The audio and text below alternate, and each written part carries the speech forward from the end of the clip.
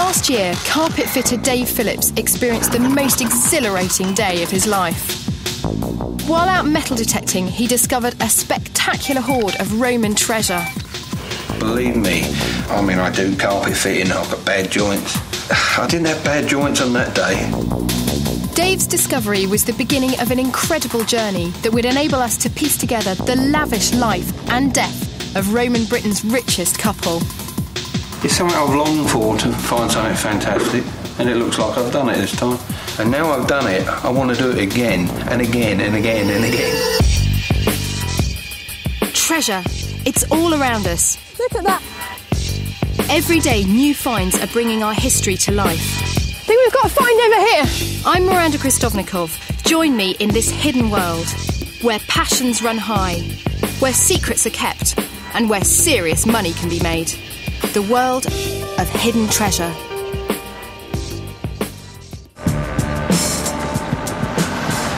I'm in deepest Hertfordshire on my way to meet Dave Phillips, who made this sensational find. 72, 78, 80.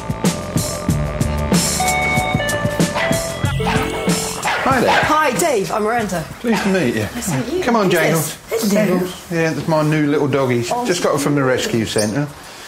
Yeah, this is Carol, my lovely lady. Hi, Carol. Nice to meet you. Yeah. How did you guys get into metal detecting? Well, he was driving me crazy one day. He was sitting here one Saturday afternoon, humming and ahhing because he didn't have anything to do. He gets bored very easily. And we bought him a detector there and then, that afternoon. And that changed everything, didn't it? It changed everything. Yeah. It really did, yes. Well, it just took my life over. I just absolutely love it. And So it's not her I'm not fault, boring is it? anymore. No. You're not bored anymore. Oh, Different. sorry. No. Dave had been searching for 11 years before he hit on his discovery of a lifetime. Went out metal detecting with my mate Colin. All of a sudden I got a little tiny whisper. So I took 6 inches of soil away, beep, beep, and it got louder and louder and louder and louder. And we found this monster great lump of metal. Straight away I screamed and called it, yeah, we got gold. It was huge. And we dug and we dug and we dug. And we've got glass bottles. And now we got these fabulous silver brooches, a silver chain, sword blade. And we're going balmy now. We're going, ugh. What did you think you'd unearthed? I don't know, really. I think Aladdin's cave. I don't know, it was like Tutankhamun. Dave knew he had a legal responsibility to report his discovery within 14 days. Under the Treasure Act, he could also be eligible for a big reward. Bursting with excitement, he rushed his finds into Verulamium Museum in St Albans, where staff quickly realised he'd unearthed an extremely important site from Roman Britain. Chief archaeologist Simon West took charge of the case. Flabbergasted would be a good term. And really it was a worry too, because these finds David picked the finds out of the ground, but there were others there, so there's the potential for people to come and actually raid the site and steal the objects. And that night, just very difficult to actually sleep. By the following morning, Simon had organised an emergency excavation at the find spot. As the team dug down through more treasure, they hit upon a grisly discovery. Tiny fragments of burnt human bone. It became clear that this was more than just a hoard. They were now dealing with the graves of 2 fabulously rich individuals, buried with their most precious possessions. It was time to launch our investigation into Dave's breathtaking find. First, I set off to the museum to meet Simon and see the collection for myself. Well, these are the finds that David and ourselves have dug up. Goodness. No wonder you're so excited about it. Oh, there's such a huge amount of stuff here. I can't believe it. Let me take you through some of these. We've got the urn from the second burial, and we have the casket possibly from the first group. Brilliant. Got glass jugs, and of course probably the most photogenic. Yes. Those 2, one from each burial. It was like a real treasure trove, isn't it? It is. The graves held more than 150 objects gathered from the 4 corners of the Roman Empire. Bronze vessels from Pompeii, glass from Germany, pottery from France, and a pair of exquisite silver brooches from Britain. But who were these fabulously rich Romans buried with this amazing hoard? And why was their final resting place a field in the middle of the English countryside? One clue to their identity lies in the fact that they were buried only 8 miles from Roman Britain's third largest city, Verulamium, known today as St Albans. 2,000 years ago, this was a thriving metropolis, complete with markets, temples and public baths. The remains of the magnificent theatre are still standing today. So what exactly would have happened here? Well, this is the stage where you'd have plays, possibly festivals, maybe even bear baiting, gladiatorial games. Seriously, here? Seriously, in the arena. Yeah. And that's a word for sand, where the blood would have been absorbed. Oh, nasty. It's tantalising to think that there is a link between this magnificent Roman city and our burial site just 8 miles away. It was there I met up with Dave and Simon. They promised to bring me up to date with what had been found on the site so far, using a 3D model. What we have are the 2 burials, the main burial and the second burial. And of course we had the nice finds out of those. Then we did some geophysics and decided to open it all up. And this was the emergency excavation. Right, and what did you find? What we had are the 2 burials, and surrounding that are other features. We had these round ones, which are probably round buildings, late Iron Age. And what happened over here? Well, this was the other trench we excavated. We've got a T-shaped join of 2 walls. But what is it? We just don't know, and it's so close to the burials, there must be some link. To find out if the wall and the graves are linked, we've got to dig. One trench will be put in over the curved features, but first the excavation team will attack the area around the T-shaped wall.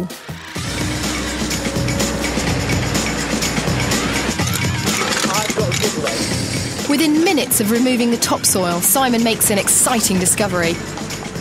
We've just found 2 chalk walls on the same alignment as the original wall, but they have a different construction. Do you know what the building might be? Well, it could be almost anything from a temple mausolea to a villa, maybe a barn. That's assuming it's Roman. It could even be an Anglo-Saxon one, potentially, or medieval. No, I want it to be Roman. So you've got to do more digging around these walls, have you, to work out what it is? We've got to open up, really, most of the building, if not all of it, to understand its plan. Once we can understand its plan, we can assign a function, and therefore we will know the building. Just take it back at that level for me. As the excavation team ploughed on, pulling back more and more soil, it looked like we were uncovering a substantial structure. And with our graves only 50 metres away, could there be a connection to the building? I asked Simon to show me the pits where Dave had found the treasure. This is the rectangular hole, which was the main burial. So you can imagine all the pots, the bronzes, the whole lot in that hole. Wow. And where's the second burial? This is the second burial, exactly 7 metres apart, much shallower, much smaller. This again had the smaller jug in, but more samey and more glass. Before being placed in the graves with their treasured possessions, the bodies had been cremated. Cremation was common in Roman times. For the rich, it would have been an extravagant affair with a huge procession of family, dignitaries, and even hired mourners. As the body burned on the pyre, priests carried out bizarre rituals. An animal sacrifice. But why did the Romans cremate their dead? To find out, I sent Dave to Salisbury with the fragments of bone collected from the graves.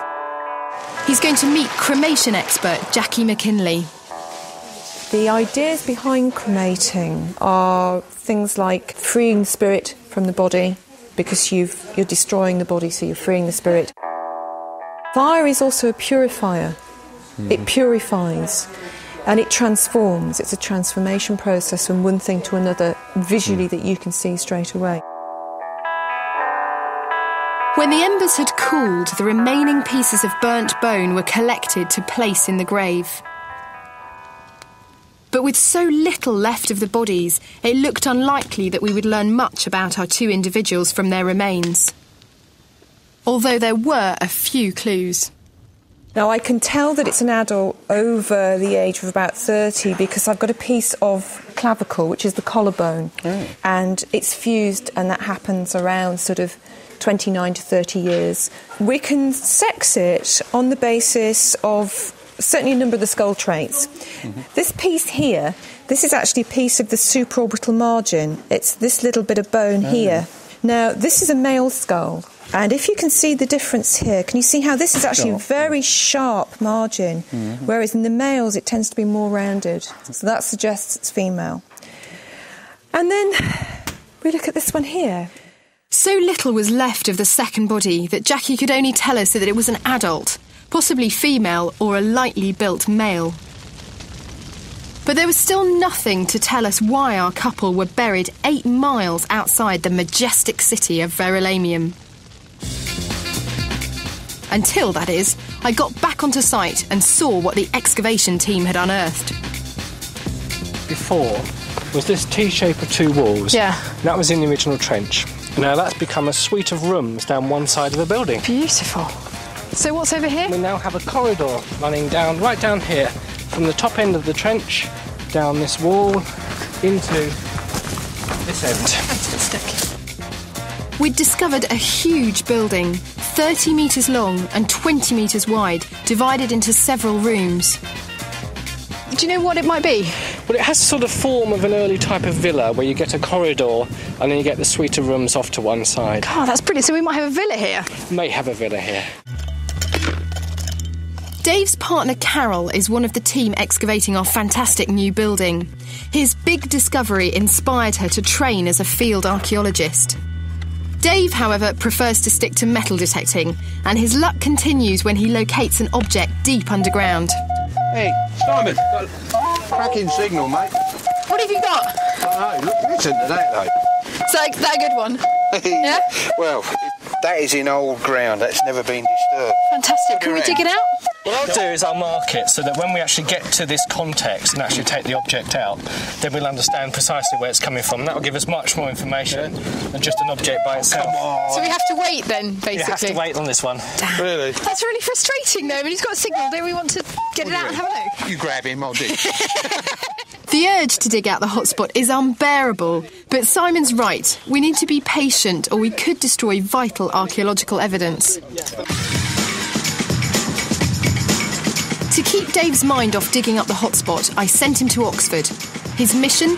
To see if the objects buried in the graves could reveal anything else about their owners. Professor Martin Hennig is an expert in Roman art. This is just one of the items, but I'll let you. All right. This is absolutely amazing. This is one of the finest Roman vessels I have ever seen. It's very, very beautifully made. The person who owned this must have been absolutely top-notch. Somebody who could afford the very, very best that you could money could possibly buy. Yeah. Today it's green because of the patina that it takes on, but in its day it would look like gold, wouldn't it? Because the bronze is that full. Absolutely right. I mean, they would certainly have been extremely swanky things to have on your dinner table. And, you know, I wonder what this jug had seen in the course of its lifetime. I wonder, you know, how that little dent occurred. Yeah. And one suspect that this got dropped after a particularly riotous dinner party. It looks like our grave owners certainly enjoyed all the benefits that came with an upper-class lifestyle. But why take such expensive items with you to the grave? The Romans believed that after death, a ferryman sailed you across the sea into the afterlife. The objects were placed in the grave to help you on your journey. Who do you think that is? Is that Bacchus? No, this is a triton. This is a sea creature. I think this brings in, with a burial, of course, the idea of the voyage of the soul over the sea to the other world. I actually did find a coin in that one. That was presumably for the ferryman. So they say. We found a coin, we've got the objects. Did he ever get to the next world? Oh, I hope he did, and I hope he's still there enjoying himself, and I would really love to meet him. The hoard of 150 cherished possessions was crammed into the graves so our rich couple could keep living the high life after death. But then some even more startling news. It seems their send-off was more sumptuous than I could have ever imagined. Wow, look at this. That's fantastic. What is this? Scientist Pat Wiltshire has discovered that our graves had been filled with a lavish feast.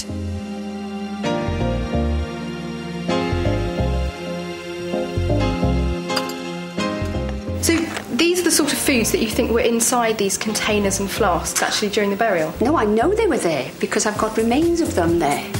Even though the food has rotted away, Pat has found microscopic pollen grains clinging to the insides of the vessels. That particular one is the lentil. So how do we know it's a lentil? Well, for one thing, it's got 3 furrows going from the pole of the grain, from the South Pole to the North Pole, if you like. So that's lentil. What about this one here? That's the walnut.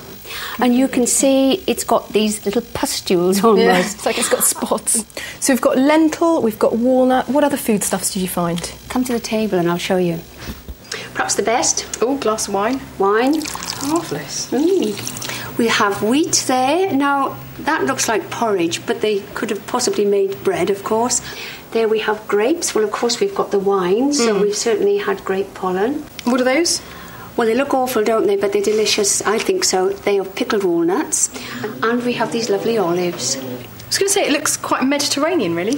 Oh, yes. I mean, OK, they could have had a vineyard here and they could have grown bread. But olives? I don't think so. Lentils? No. So these are imported. And yes, this is high status. Very special people would have eaten food like this. It seems our rich couple were determined to enjoy themselves in life and death, embracing all the exotic perks that came with life under Roman occupation. Back at the excavation, Simon's finally going to dig out Dave's hotspot. I don't know. Go on, pull it out. Go on, Simon, get it out. Don't pull anything out. Oh, look. Hey, what is that? It's quite big. It's a fitting. What does a fitting mean, Simon? Well, it means anything we don't know. So what would this have come from? You say a fitting from what? A box, belt, horse harness. It looks like a fish. It's a dolphin. And they're not very good at drawing dolphins in Roman times, Well, were they? most of them would never have seen a dolphin. They know what they look like. It's certainly got eyelashes. Little dolphin with eyelashes. Made of bronze, this exotic little creature is another reminder that this field must once have been a place of great significance. And in Trench 2, around the curved features, the excavation team are also uncovering further evidence of activity on the site. The curved features appear to be a cluster of pre-Roman roundhouses, and a series of large post holes look like they would have supported a substantial building. We have excavated 2, 3, 4 close together. Yeah. Bit of a gap. Is that significant at all? It may be significant if you've got an entrance where you'd want a place for a gate or a bar. So if it's a building, what sort of building would it be? Maybe sort of a hall, maybe a Roman barn. Fantastic. And what about the curved feature here? Have we found any more of that? We have, if you've got an eye of faith. Go on, walk me We through. haven't cleaned up yet. You can just about see a slightly greyer brown stain coming round. I don't see here. anything there. Eye of faith. If Simon is to be believed, there are at least 11 structures scattered across the site, forming what seems to be a vast country estate. Carol, how's it going? Hi. Carol's busy excavating one of the buildings. So what do you get out of doing this?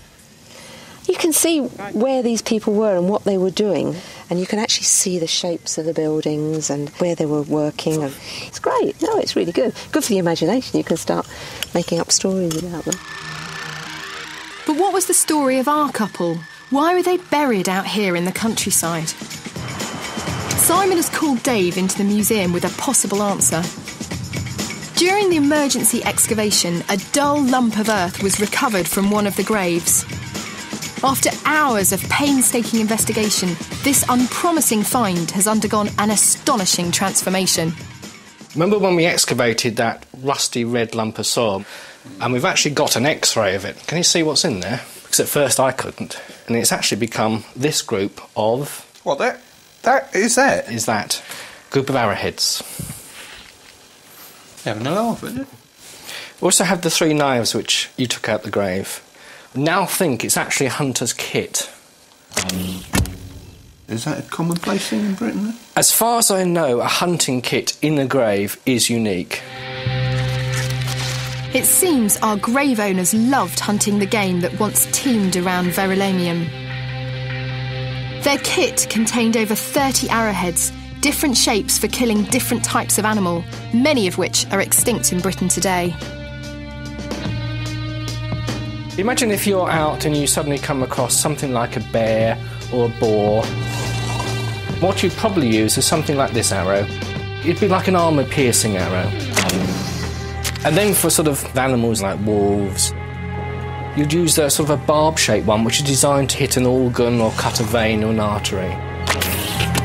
It's really about the activity that the person was taking in their life and went into their afterlife with. So it's obviously a favourite activity. It points to the person actually in the grave, what they liked, what they did.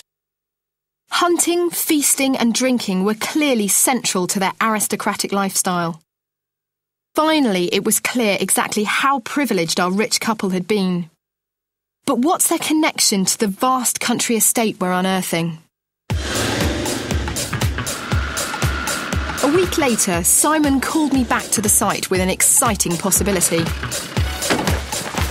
Simon, you're in business. You must be thrilled. Yes, I'm really thrilled. The excavation team have confirmed that we really do have a magnificent Roman villa on our estate. Figure out what I think is the front of the building. So here's your entrance Here's here. the entrance. Great. Through into a long corridor. Yep. And then you've got, directly opposite you is a large room. I like to think that was either the dining room or sort of the sitting room. Quite a sumptuous place. Yeah. And then down this side, you've got a really narrow room. So what would that have been? I'd like to think it's actually a staircase. So we've got more than one story. We've got two stories built in wood going all the way up. So would you have had bedrooms upstairs? Bedrooms above, or maybe even the more private rooms as well. The villa is one of the finest discovered in the last 50 years. With at least 20 rooms and 8 bedrooms, there was space for a large family and their servants. It had kitchens, a grand hall for entertaining and a luxury interior. Nowadays, people think of brick and stone building as being the top quality, whereas there's no reason where you couldn't have a timber structure, which could be whitewashed, it could be even gilded on the inside. Imagine lots of carvings, beautiful staircases going up, really sumptuous, top quality. You could have panelling, almost anything you wanted, and these people were rich to have a villa like this. So, could the couple from our graves have been the wealthy owners of this villa? If they were, it would mean that they were buried in the grounds of their palatial estate, a fantastic end to our story. We know from its architectural plan that the villa was occupied between 75 and 150 AD. The problem is, we don't know when our couple lived or died. Our last chance of dating the graves is in Carol's hands. She's off to Leeds to meet Brenda Dickinson, who's an expert in Roman pottery. Hello, Brenda. I'll take those from you. This for you, look. Thank you. I've been waiting for these with bated breath. Roman potters mark their goods with a maker's stamp. Brenda has built up the largest catalogue of stamps in the world, and from these she can date almost any pot. But only if the stamp is readable. Oh dear. It's rather badly abraded in the middle, so the stamp isn't all that clear. I think it's probably too far gone. It's looking unlikely that Brenda will be able to pinpoint a date. Cups without stamps, that's unusual. No, that's eroded again. Then, just as we were giving up hope... Oh, this is Kinemus. This is the big boy. The biggest potting name. Right. At Lazou in central France. In central France? Yeah. And when was he operating? Most of his output was probably in the second half of the 2nd century. So the latest it would be is around about 150? Around about 150, perhaps stretch it to 155. Fantastic! We've got a match. The pottery in the graves tells us that our couple lived at the same time the villa was occupied. It looks like they lived in this magnificent house and, after a life of luxury, were buried in the imposing setting of their country estate. We took our findings to expert J.D. Hill at the British Museum. J.D., we know that these burials are very rich, but just how rich were these people? These are the sorts of people who are, essentially ruling St Albans. And given that St Albans Verulamium in that time was one of the largest cities in Roman Britain, these are the sorts of people who are, the wheelers and dealers across the whole of the province. And do we know what was going on in their lifetime? The theatre, that's being built perhaps in the 130s, 140s. So these people are alive at exactly the time this fantastic civic monument's going up. This is a person you would expect to see sitting in that theatre, watching gladiatorial games, watching plays, watching all sorts of civic ceremonies and rituals and activities taking place. Can we speculate on who these people were? This is the really upper class of Roman Britain, the upper class of the Roman Empire. These are the people who rule Britain. But how can you put a price on the fabulous funeral hoard of a ruler of Britain? Because Dave's find contained silver in the form of 2 tiny brooches, under the Treasure Act he's entitled to a reward for the entire hoard. Hidden Treasure has been given exclusive access to the government-appointed Treasure Valuation Committee, who are responsible for placing a value on the find. They need to arrive at a figure that reflects its current commercial value. There is always a perception that an item could be worth more. Everybody likes to feel that about anything they have a financial interest in. The committee's decision could transform Dave's life. It's a wonderful hobby, but you've still got to work for a little while. Unless, of course, I want to put a big value on it. We have to take into account the considerable cost of conservation, because it is a very expensive process to conserve a group like that. It'd be nice if it would give me enough money to pack this up, because it's killing me, After 2 hours, they reach a decision. I think we've arrived at a fair value, yes. We all agree? Yes. Thank you very much. Good. I collected the valuation and headed back to Dave at the dig site.